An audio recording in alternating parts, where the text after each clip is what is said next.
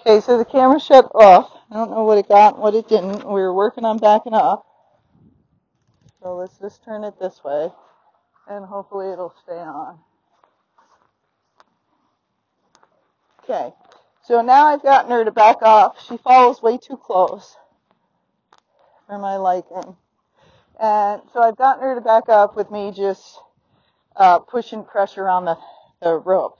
So now we're going to try to back her up from wiggling. So here we go. So I'm going to wiggle, back, back, back. I'm waiting for one step, back, good girl. So I just got to get one step to start, and then we give her a little break, and then we try it again. So first we're just trying to get the point across. Wiggle, back, back, back, back, back. Now we got 2 steps. They were crappy steps, but we got 2 steps. So she doesn't understand wiggle the rope means back up. A lot of horses don't, so you got to teach it. Back. Now I can do it this way, back. There she goes. So that was good. So there's lots of ways. You wiggle, and then you increase the pressure somehow with the stick or the rope or do something different. So now let's try it again. Back. She's not going back, so I'm going to go up and down. Good girl. Now she got 2 steps again. Now we're going to ask her again. Back, back.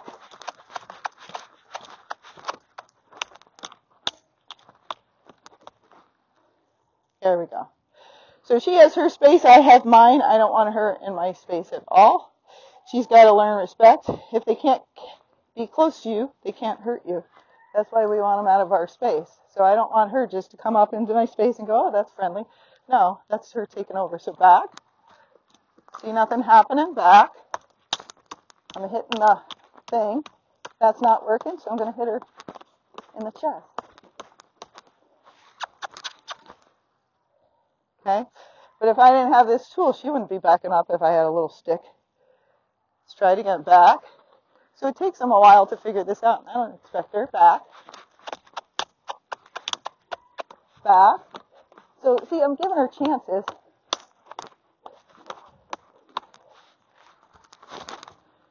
It's not to run away. It's just back out of my space. So I wiggled harder, hit the rope, hit the clasp. None of that worked, so then I hit her. So now sometimes Pivo shuts off. She's okay, Pivo, but she's not the best. So the internet goes down or something else happens. And I got to check her because otherwise I talk to myself for an hour. All right, let's back up. So back. Look at that. Good girl. Now every time they do something, I take my eyes off of them and just look around because I want to take the pressure off as a reward. I don't want to stare at them like that. So you take the pressure off and reward them. You see I don't have glasses on. I want her to see my eyes so she's not confused on what my intent is. We wear glasses lots of times. They can't see our eyes. And so they don't always know. So back. Now you see I'm not giving her much time before I start asking for more. Okay? Because I have to be clear with her. I'm not waiting very long. You either back up or it amps up pretty quick. Ready? Back. Back.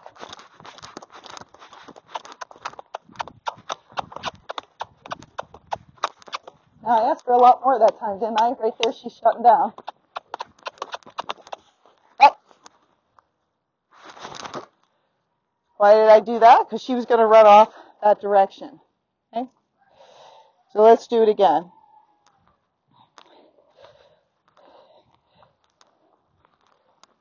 Okay. So back. Back. Good girl. Back. Not working. Back. Good girl. Back. Look at that. There you go. Now she's fighting. Her head's straight up in the air and she don't want to do it, but she's doing it. Okay. Here we go again. Back. Back. Back. Good girl. Cluck means move. She shut down. Back. Good girl. The hardest part is don't give up. Get bigger, get harder, get more equipment, whatever you got to grab to get that horse to back up. She wasn't getting in. I had to go up and do it off of my hand right on the rope under her chin, I would. If I got to go get a chain and put it over her nose, I would, because I only have to do that for a little bit until they understand, then you don't have to do it anymore. But if they don't understand and you don't clarify it for them, they just get more confused. Back. See nothing happening? Back. Go back to nice. Back. Good girl. I'm going to give her a couple of seconds. Back. Back. Now I lost my grip. Back. Good girl. Back. See her shutting down? Back. Back. Now this is how they all, you're a little in my space. This is how a lot of them start that don't know how to wiggle with the back up. Starts like this. It's horrible. And a week later, they're totally fine walking around knowing and know how to do this. So again, you got to amp it up, use the tools, do it over and over again. Okay, let's do it one more time and then we'll take a little walk. So I'm going to stop. She should stop when I stop. She stopped a little close. Back. So remember, I can't touch them. It's good that she throws her head when I move my arm. I want her at this point because I want her to know to stay out of my space. So let's back up. Back. Nothing happening. Back. Go back to nice. Go back to meaner. Back to nice. Go back to meaner. There we go. Okay. Now let's take a little walk. See if the camera follows us. So I have this stick. So if she gets close, I can wave it and keep her out of my space. If she gets close enough that I can touch her with it, then I will touch her. Whoa.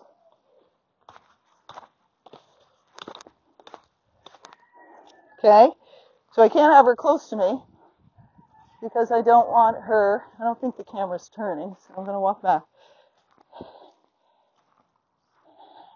I don't want her close to me, because if she gets close to me, she could hurt me. Whoa, back.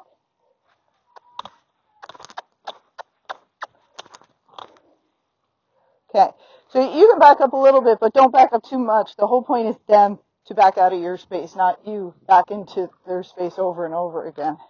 So I'm going to stop and wiggle so she understands to stay back. So I can't take her around and get her familiar with certain things and get over spooking if I can't control her. So this is always the first step. Why am I hitting her? Because she's too close.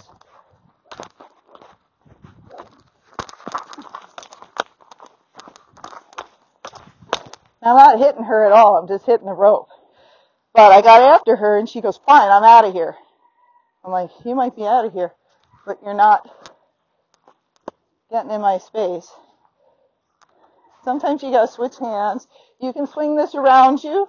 You just keep winging it. And that will usually make the horse stay out of the space if you can't see well or you don't pay attention enough. You just wing it. And if they come in your space, see where I can hit her? And look, I got it tangled. Nothing goes perfect. No, she's not backing up. Not backing up enough. So I got the rope here. Okay, so let's do it without the stick. So she's got to know, that's why I like these ropes with the spankers on. It doesn't matter if I drop the stick, doesn't matter if the stick doesn't work, I always have something to protect myself. So let's stop. Now can I reach her? She's pretty close. Back. Now you see, I wasn't very nice. I was like a head mare, and I'm like, get out! That's what I said. So she would never do that to the head mare. Would nail her so hard, she would never get in that horse's space again. But see here, she's trying to go towards that gate. Like, I'm getting out of here and getting away from this lady. And I'm like, no, you're not. So wherever I take her, she should go. If I walk slow, say I hurt my leg.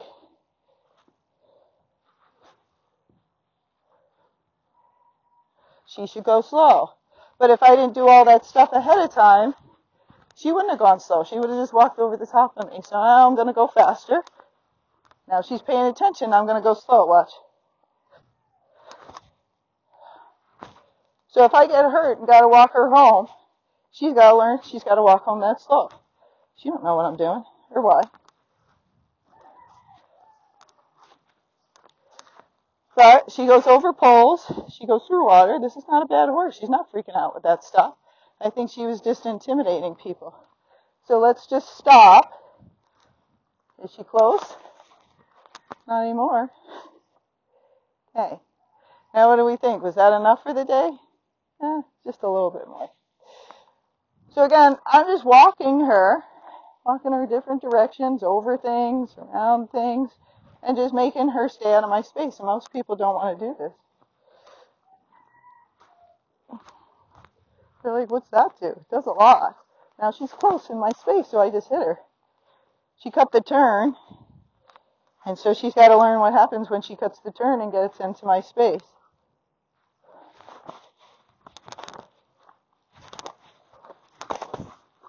Okay? So it doesn't matter where I'm looking, what I'm doing. She needs to pay attention to me, and I need to be important enough that she wants to stay out of my space. But I do that by constantly stopping and testing them. See how close I am? Now, I didn't get close to her. She got close to me. So I have to show her, I know you're looking at the gate. I know you're looking for an escape. But guess what? You should just be paying attention to what I'm doing up here, because I'm important. I'm the most important thing in your life at this moment. So let's watch if she cuts the turn.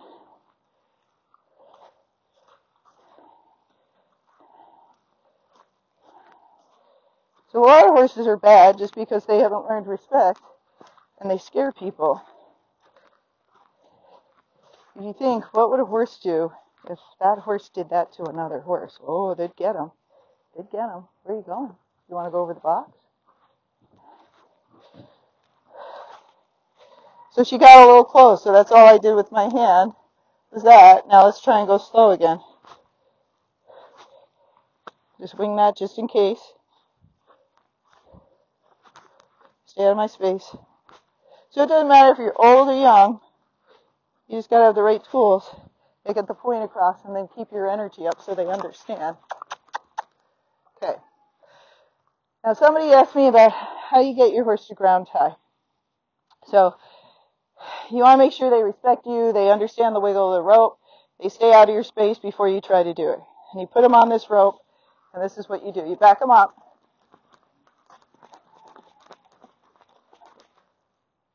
So I reward the little try, then I back them up again.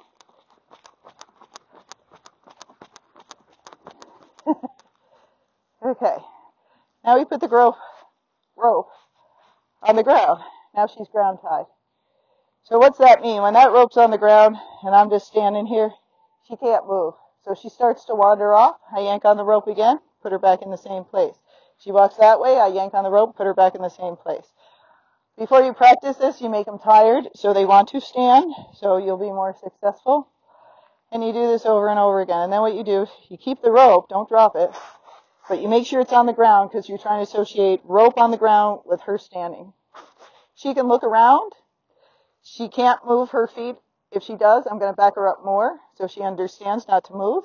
She can, like her foot, you see like this, because she's like so afraid now, like I'm not even moving my foot because this lady's nuts.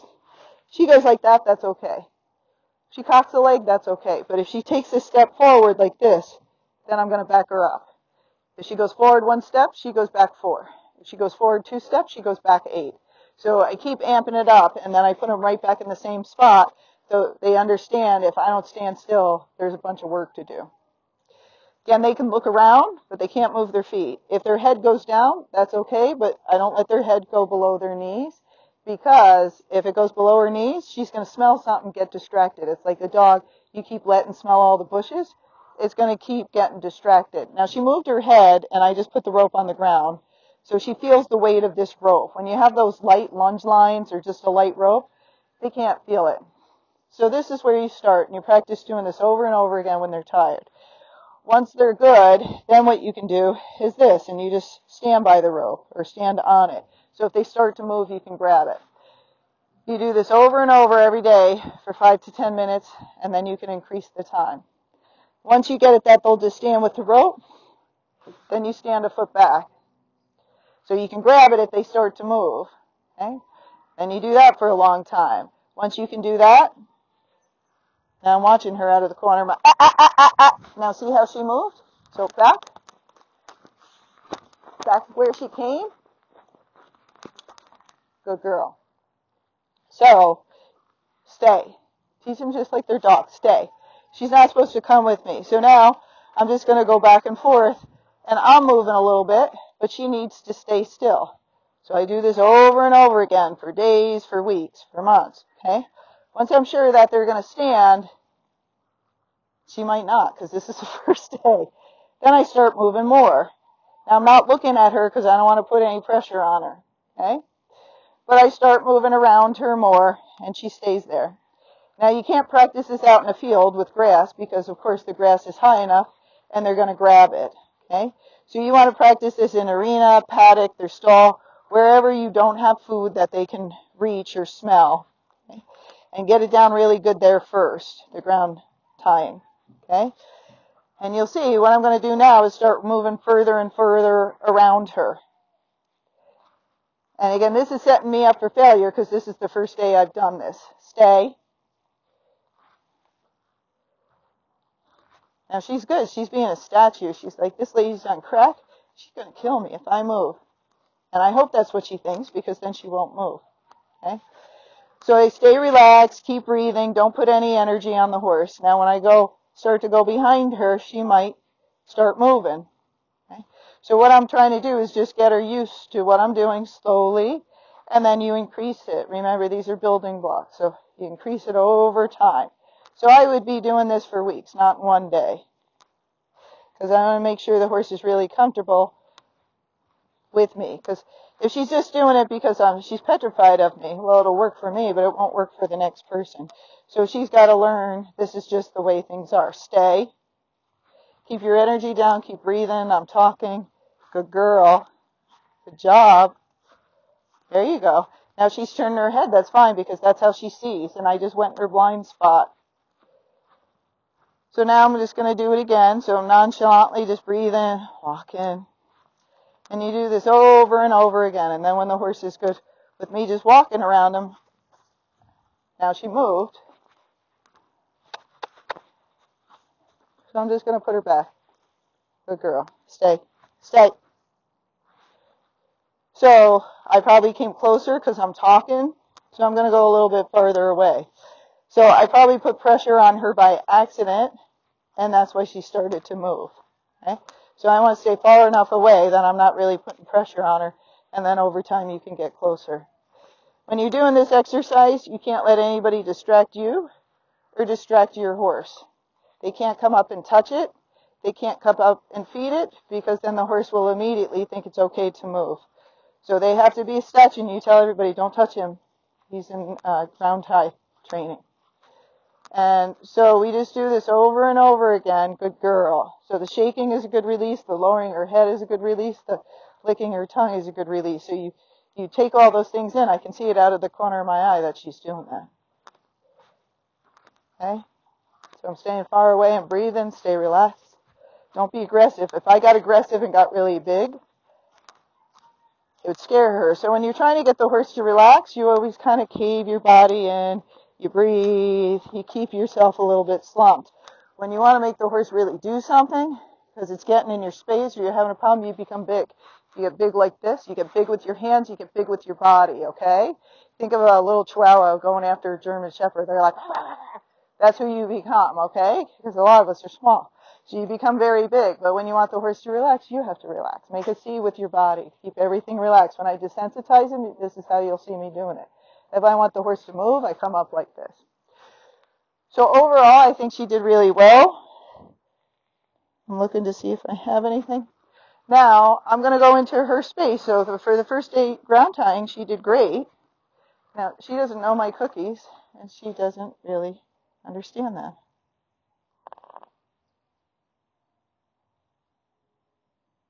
You want it? Now that's okay, because all our cookies are different. And when they show up, they usually think, I'm poisoning them. I don't poison horses, but you can think that. So it's okay that she's not eating it or anything else. I just presented it. She doesn't want it. That's okay. All right. So now let's look at her swirl. There's swirlology, and it tells you kind of what kind of horse it is. So she has a swirl, and it's up here. That means she's very intelligent, if you believe in folktales, which I do. So it's up here. So that says she's intelligent. And so it means she probably has outsmarted some people, but she'll figure this out if that's true. Okay? Now, she's being very sweet as a mare right now, isn't she? And this is why people like mares, because they can be sweet. So let's touch her ears and some other things. And she's like, she smells like cookies, but I don't like those cookies. So again, I'm going to get after her and make her do lots of stuff. But when I go into her space, she can smell me. It's okay. Now I keep my head back just in case she did something goofy or threw her head up. She doesn't break my nose, because they have big, hard heads. Okay? Now mares usually aren't as nibbly as geldings are. But I think, time once she understands, she's not mean. You're just being a smart mare. So mares can outsmart you all the time. So Tilly the other day, I went to, and again, we're in our other space. I came in hers, so now this is okay, but I'm going to keep an eye on her. I went to tack up Tilly. That's my horse. She's a mare. I've been riding her not a ton each week, maybe once or twice. And so she's definitely not saddle sore. So I went to put her saddle on, and she pinned her ears at me, and I whacked her. And because she pinned her ears and turned her head, so I just kind of whacked her and pushed her back. Now, why did I do that? Well, one, I know she's not saddle sore. I haven't been riding her. Two, she hasn't been worked a lot, so I know it's attitude. She's like, I don't have to work. I just get grass. You ride me once or twice a week. That's it. We're not doing it more than that, lady. And I was like, yeah, we are. I own you. So, yes, you're going to work today. So I just immediately smacked her back. The next day, I pulled her out again to tack her up, and she did a little bit. I hit her again. Next day, no attitude. So some of the times they're doing stuff and you think something is wrong with them. There's not. It's just attitude and them doing things. So I'm just touching her to see what she tolerates right now. But I'm not getting too close to her back end because I don't know her. But I'm sure they brushed her. She looks like a clean horse, and she's probably okay with all these things. So you got to remember, sometimes it is something's wrong with the horse, and sometimes it's behavior. So I always think behavior first, but I rule the other things out. So I pushed on Tilly's back, made sure she wasn't sore. I pushed on her sides, and she's not in heat, so she had no reason except for attitude. But I can figure that out in seconds, where you might not stay. Figure it out in seconds. So let's see if she stays there now, because I was petting her, so now she might want some attention. So again, the looking around is okay, as long as her feet don't move.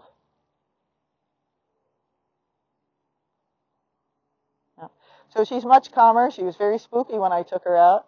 She's much calmer, and she's learned to keep her feet still. So overall, I think she did really well. They're shooting BB guns over there, and she's just standing here. So all this is good. All right, so that's our session for the day. I hope that helps any of you having problems with your horse listening to you or something that really doesn't listen much. Okay.